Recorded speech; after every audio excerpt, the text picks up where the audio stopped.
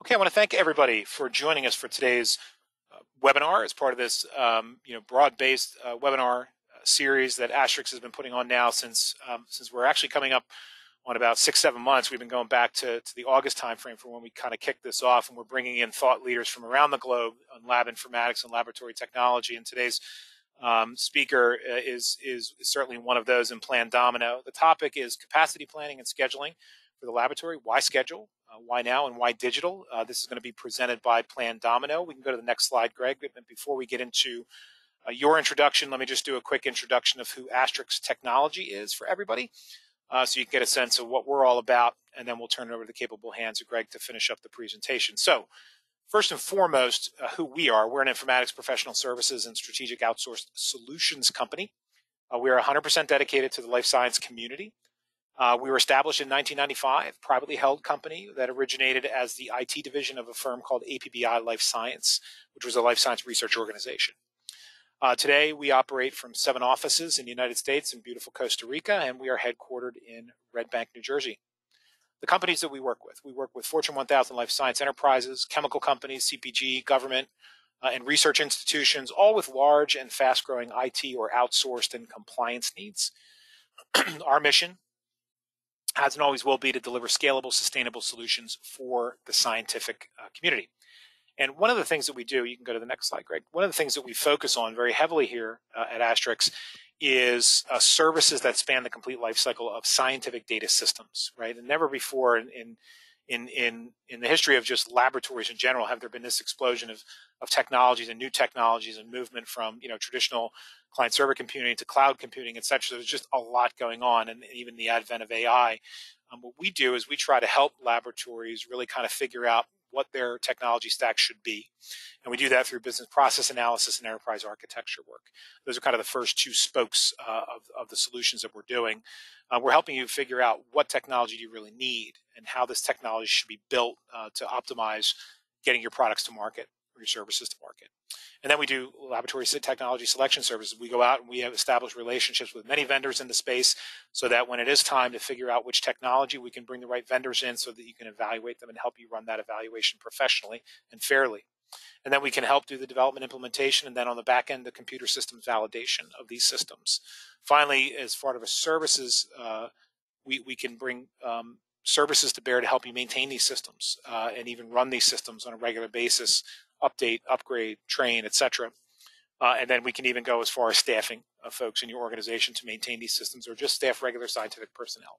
So that's a little bit about who we are. We'll go ahead and stop that. I want to put the presentation in the capable hands of Plan Domino today. So let me do a quick introduction of our speaker today. You can go to the next slide.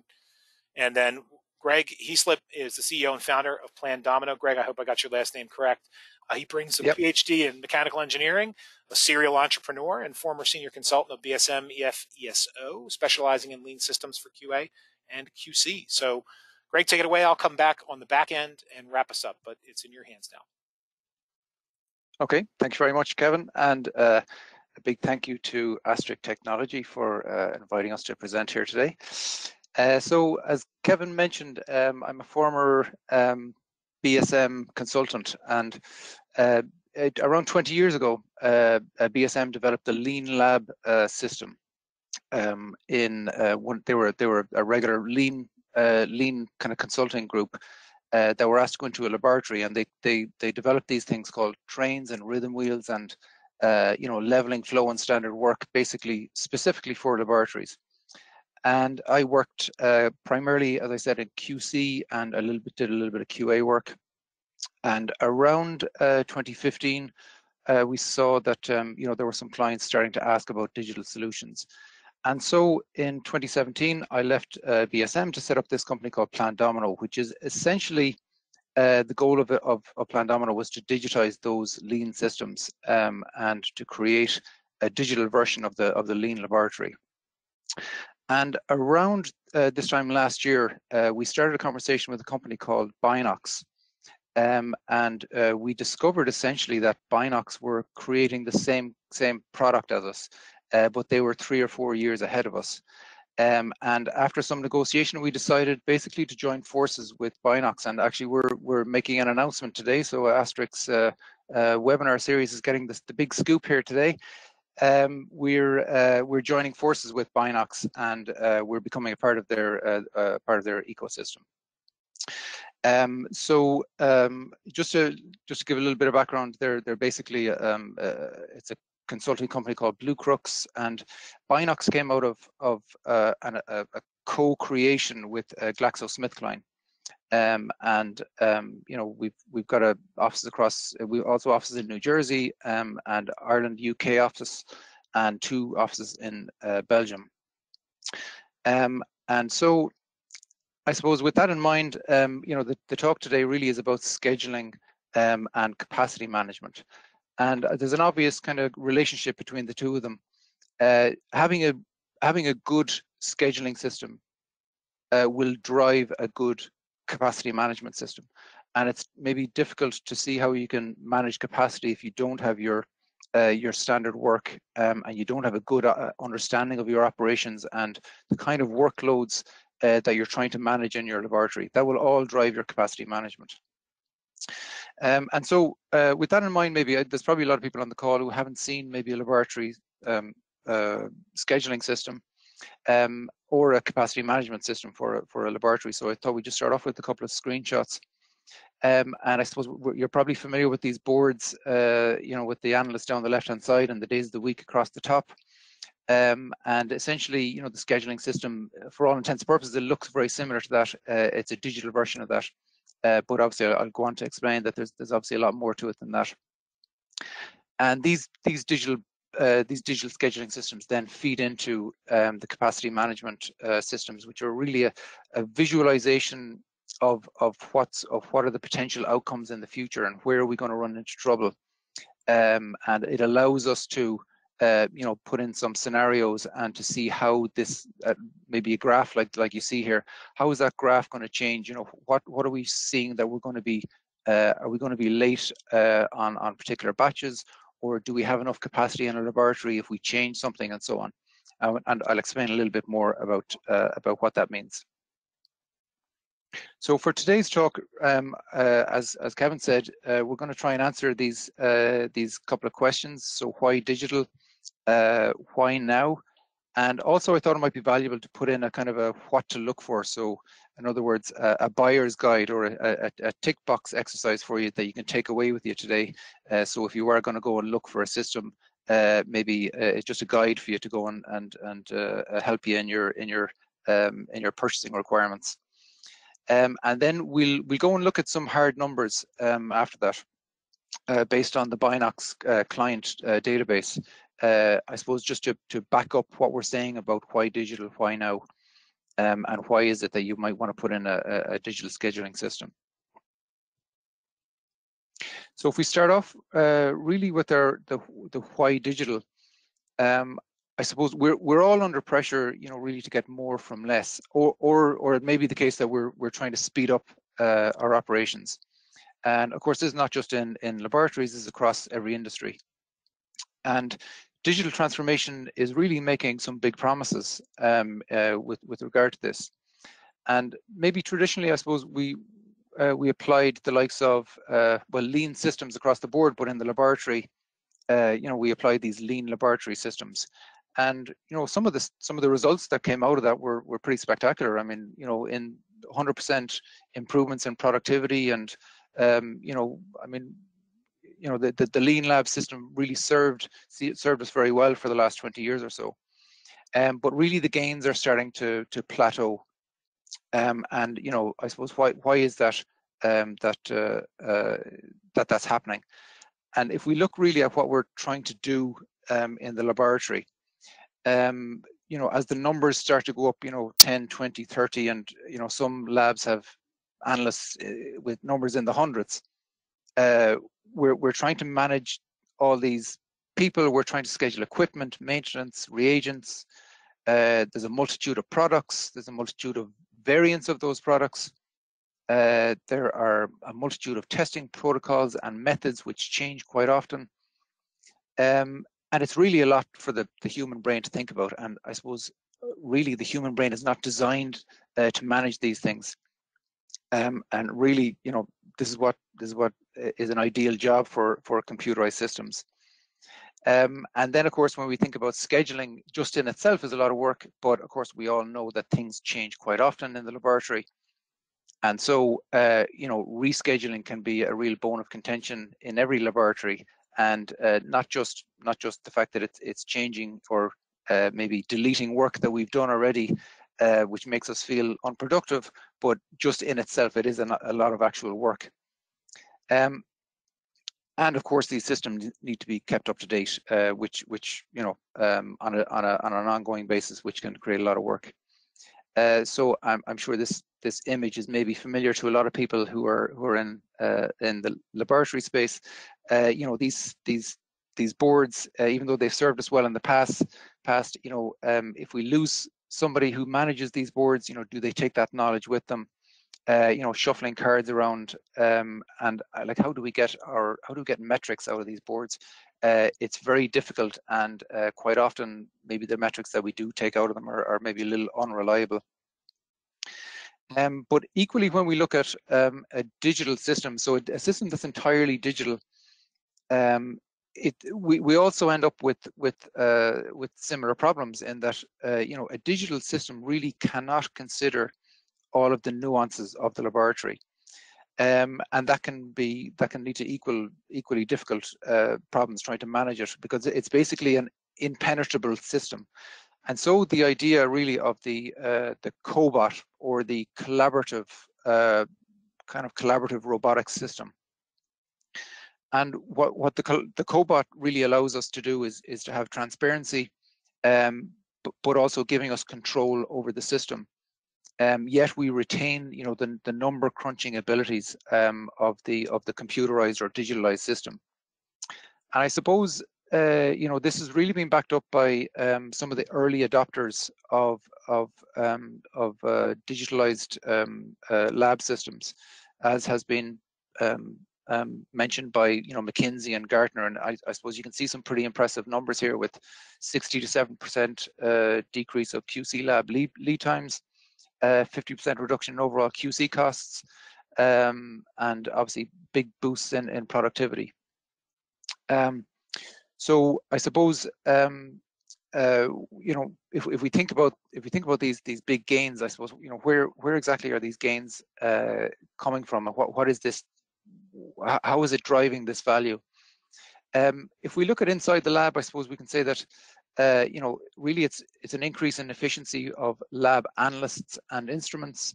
We're digitizing that planning process, and we're also, particularly for QC laboratories, we're automating intelligent campaigning, and that's obviously driving efficiencies and service levels. And another thing is to avoid ghost time. I know there's another term for it now, which I'll think of in a second, but anybody who's been on a management course in the last 5 years will have heard the word clarity being mentioned. And I think that a lack of clarity does drive a lot of productivity loss. And I think that a lot of those lack of clarity can be solved by a digital system, because it is telling you what the priority is and what you should be doing on a daily basis. And then if we look outside the lab, increased planning adherence, which we'll talk a little bit about later, and improvements in our service levels, shorter cycle times, and things like, say, we've got new product introduction and we're getting those products out a week faster. That means we're having an improvement in cash flow as well. So maybe on to the second question. Why now? Why is now a good time to start looking at these systems? I think really there are three drivers for this, and the first one really is digital transformation, and not just digital transformation of the laboratory, but of organizations in general. And the digital strategy really is dictating that we need to connect the laboratory to the rest of the organization, and obviously, trying to get to that holy grail of feeding into AI systems. And maybe, if we start off with feeding data into machine learning systems, that's creating correlations for us, and ultimately going into AI systems that's either going to help us make decisions or will actually make decisions for us in the future. And of course, as I mentioned earlier, we're all under pressure to get more from less. And I think, improving, the short-term control on a daily basis. And, that's definitely going to drive productivity. And of course, this ability to integrate with other systems is also definitely driving efficiencies. And then the third reason really, I think, is why now is a good time is because there are mature systems now available, with the likes of Binox. They're now, not only are they available, but they're affordable, and they have a proven track record. So I thought it may be a good idea to look at, if you were considering such a system, to look at, what exactly would you want to look for in a digital system if you were to consider putting such a system into your laboratory. I think I think anybody who's been involved in digital transformation, maybe the industry 3.0 version of digital transformation. One bit of thing that has come out of that, the feedback that has come out of that, is that integrations really have driven up the costs for those systems because of how they were integrated. And if you're looking at really any system for your laboratory, it should be able to integrate easily with your other systems. And ideally, you should be looking at systems that are no code. I mean, there are low code systems out there, but really the no code systems are best. Your lab staff have enough on their plate without having to learn new coding systems. So I think that's definitely a non-functional requirement that you should be looking for. Maybe this is a more obvious one, but they should have ISO 27001 for security purposes. Without that, I think you'll probably run into trouble with your IT department if you're trying to buy such a system. And then the KPIs and reports, they should be as configurable as possible and really have actionable metrics that are coming out of them. Like really what you want to avoid is for your management to be spending time exporting data and manipulating it. And ideally that you're setting up dashboards for all levels of your organization within your laboratory, whether it's at a global level or whether it's just for a supervisor. You don't want them spending time exporting and manipulating. Obviously we want to get them back to managing people rather than managing Excel sheets. And then obviously the system should be scalable both locally and globally. And I think really if you're talking about a cloud-based system, that probably goes without saying, that those systems are quite easily scalable. And then the last one, I do know that some labs use systems that are kind of generic systems, and maybe task management systems. And we would certainly suggest that you should veer towards systems that are dedicated towards labs. And I suppose you do run the risk of implementing a system that works for you now, and then maybe that system that you're using, they change their priorities and they change a feature that you're using, and maybe it may become difficult in the future to use that application. I suppose by using a system that's dedicated to laboratories reduces the risk of that happening. In terms of functional requirements, when it comes to scheduling, the system should allow for laboratory constraints. And I suppose maybe a good example of this is that anybody who's doing prep and write-up, an analyst doing prep and write-up, if that needs to be reviewed by somebody different, that the scheduling system doesn't end up scheduling the review to the same person, and that should be all programmable or codable within the system. It should be competence-based, so tasks should be scheduled out according to people's competence and their training matrix. Tasks should be able to break down tasks into smaller pieces to allow for the nuances and the complexities of your laboratory. And also priority management. I know this is a big thing for some labs, that we know that priorities change on a regular basis, and that you know, things change in general on a regular basis, and really you should be able to go into the system easily and change the priority of whether it's batches or projects that you're working on. And obviously the manual override options, and this ties in with the whole cobot system that we mentioned earlier. And the last one then is you know, ideally the system should create flow. And you know, when you're talking to any of the vendors of these systems, really this is a big one, because the scheduling system should always be trying to find the shortest path for tasks to flow through your laboratory.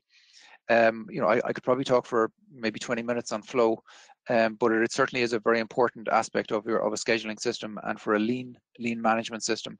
You know, we certainly don't want a lot of work in progress in the laboratory, and if the scheduling system doesn't allow for that, you know, you can run into trouble, and it can cause all kinds of quality issues and problems with review and so on. When it comes to capacity management, one big thing would be converting the forecast that we have, converting that into something meaningful for our laboratory requirements. So I suppose a good example of this is maybe in a QC lab where a production have decided that they're going to produce 20% more of a particular product. You know, what does that actually mean for the lab? Does that mean that there are going to be more batches, or does that mean that they're going to increase the size of the batches? And those two options obviously have two different impacts on the laboratory. You know, I think most of us have experienced smaller batch sizes over the last few years, and this is having a big impact, particularly on QC labs. Your capacity planning should be able to visualize your future. So in other words, you know, having that ability to view on a month by month or a week by week basis, what's your laboratory going to look like based on your forecasts if you maintain the same level of maybe staffing or equipment or training. And ideally then, that if you do have those visualizations, that you can run what if scenarios. So for example, if we do more training, if we introduce more equipment, or if we have changes in staff, what will the future look like, and what will our capacity, our ability to service our customers, what will that look like in the future? And then the last one then is really you should be able to manage short and long-term scenario planning.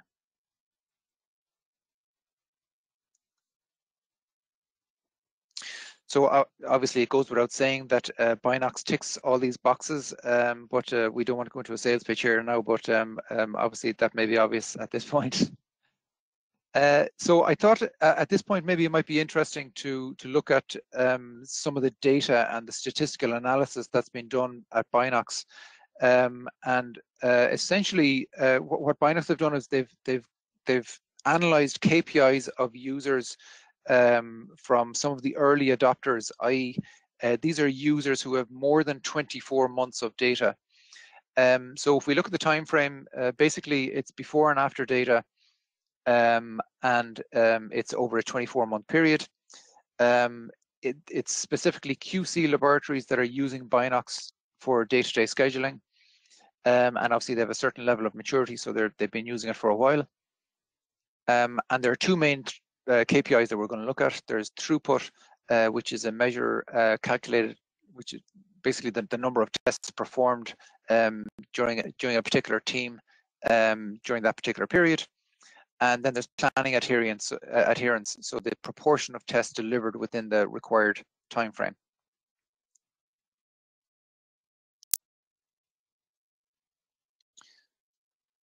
So when we look at this graph, normally what we would expect is for the line to go from top left-hand corner to bottom right-hand corner. So in other what we would expect that if we increase our planning adherence, or if that's our goal, if our goal is to increase our planning adherence, what we would expect is that we'd have a lower throughput. We'd reduce our throughput, and equally, if we want to increase our throughput, that we probably wouldn't be hitting our planning adherence targets. But obviously we can see here with some of the data points, and this is just data points from one client here. We've got with an increase in planning adherence, we also see that we've got increased throughput. And so these are monthly, month-on-month data points that we have here. And obviously, what we're seeing here is that the vast majority of the data points are in the top right-hand corner. So it seems that with Binox, you can actually have your cake and eat it. You can increase your planning adherence and you can increase your throughput at the same time. If we look just here at one data point, just to explain what the data point means, that data point basically means represents an average monthly increase in planning adherence, and it represents a 2.4% average monthly increase in throughput. So what does that mean over the 2-year period? So these numbers are compounding. So on a month-by-month basis, these things are improving, albeit a small bit on a monthly basis. When we look at it over the 24-month period, we can see that we've got a 45% increase in planning adherence, and we've got a 57% increase in throughput after 24 months. So just to show you that really we're not actually just cherry picking the data. This is all the data that was looked at, and here you can see that these are lines that are fit to the data for individual clients. So these are several use cases or several client data that we've used. Bar the one at the bottom, you can see that on a monthly basis, that this particular one is for planning adherence. You can see that over time that the planning adherence is improving, and so obviously this is excellent news to see that that over time that it's improving. And I suppose you might ask the question, what's driving these improvements, and why is it that we're seeing these improvements? Really, it's down to these maybe 5 pieces of automation, and maybe other reasons as well, but certainly these are the main drivers of the improvements.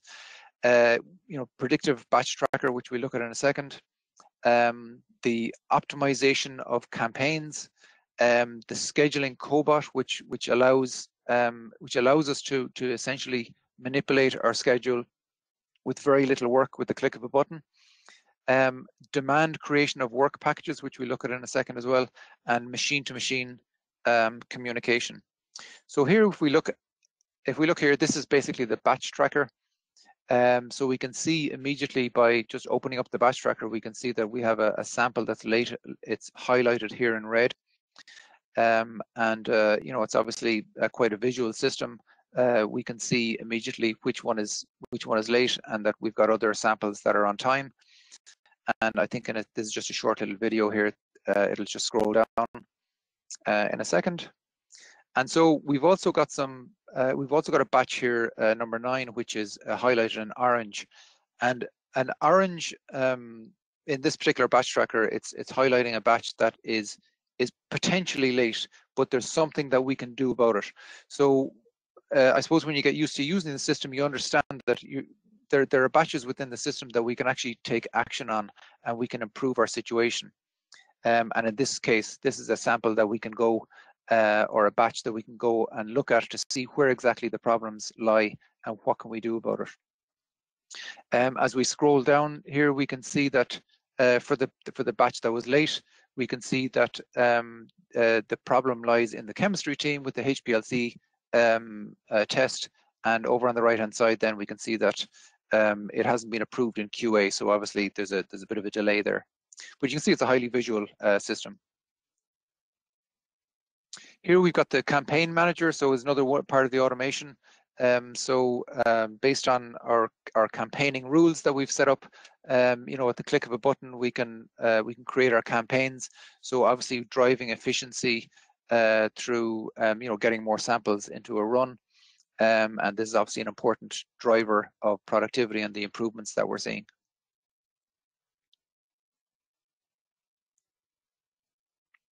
And here we've got the scheduling cobot. Again, we can see that there are 120 tasks there that need to be scheduled. We've just run the scheduler, and it's giving us a list of tasks that have been dished out to the analysts. And then we can look at the schedule board. It gives us a visual representation of all the work that's been allocated to analysts.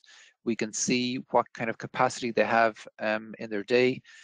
We can see details on all the tasks. We can drill into each task to see, for example, that particular test has got all these batches in it, and it's a particular product. We can see all the dates that are associated with it as well.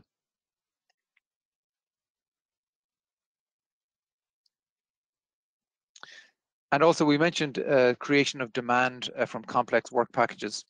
So like a good example of this would be where we've got maybe 200 stability studies, which could result in possibly 6,000 tests that need to be assigned to the right team at the right time. So obviously this is a complex bit of trying to manage all of that, these work packages. This is something that's done automatically. So obviously automating this is giving back time to management and to supervisors. So a good example of this here is where we have, in this particular case, this is a cell culture process in an R&D lab. And you can see here the process is shown in the white boxes. And then we've got the laboratory touch points and a QA touch point at the end. So by running this through the, I suppose, the demand creator for complex work packages, it's probably easy enough when we've just got one example of this, but once we start expanding out to multiple batches, we can see how the complexity starts to rise exponentially. And these complexities essentially they're drivers for losses in productivity. And by having basically a digital system, it offers the opportunity to handle all these complexities, and it also can handle the quantity of data that's coming into it. And essentially, this is done by an operating model, which is based on a machine learning system.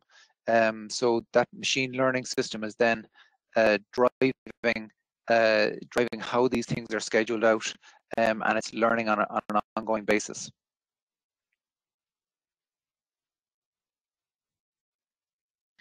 So these what we call demand models then fit into, you can see a visual representation here. So for example, that one batch would potentially have 15 or 20 work packages associated with it, and you can see the sequence of events here for that particular work package.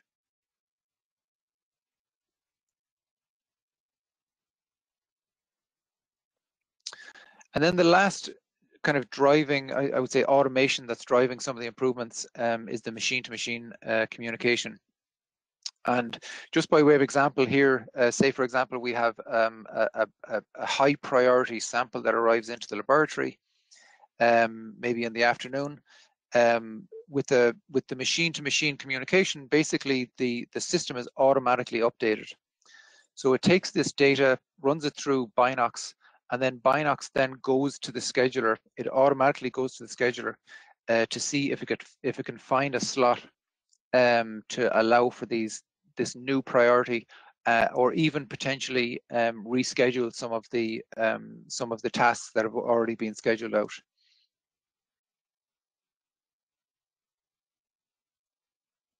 So obviously this is done automatically, so there's no need for emails and phone calls and so on, which I'm sure we've all experienced, which drives a lot of losses in productivity and eats into a lot of time. And all this data obviously is kept up to date, and it's available to anybody really at any time. And this essentially is optimizing analysts and equipment utilization rates. So I suppose maybe to conclude, why hopefully we've answered the two questions at the top, and hopefully the what to look for part section has been valuable to you. And obviously, hopefully, we've shown that the proof is in the pudding. I suppose if we look at why digital, I mean, really, we're trying to align our organization with the or at least, sorry, we're trying to align the laboratory with the organization's digital strategy. And then when we look at why now, really, I suppose essentially it's because these mature and proven systems are now available and they're also affordable. And with the what to look for, I think the main driver for what to look for really is that we get a vertical system that aligns with the laboratory. And I suppose an important part of that as well is that they're listening to laboratories' challenges and that they're putting in features and maybe automations that are allowing the laboratories to manage some of their challenges. And hopefully, yeah, in the last section, we've really shown you that the proof is in the pudding by looking at some of that data. So that's the end of the presentation. Thank you all very much for your time. I really hope that you got some value from that. And here are some of our contact details if you want to get in touch. And so I think I'll pass it back over to Kevin for Q&A. Thanks, Kevin. Yeah, thank you very much. Appreciate it, Greg. Great presentation, very compelling. And there are a couple of questions. Again, I want to, for the folks, maybe you didn't hear this right in the beginning, if you joined a little bit late, we want to encourage you to ask any questions that you want. We won't read your name. We won't read your company out. Just type your question in the question section, and we'll do our best to have those answered for you. I do have a couple on the floor that I want to bring up, so bear with me here one sec. Let me probe the first. Oh, so the first one was, Greg, and let me do this. Let me actually, before I do that, let me stop the recording.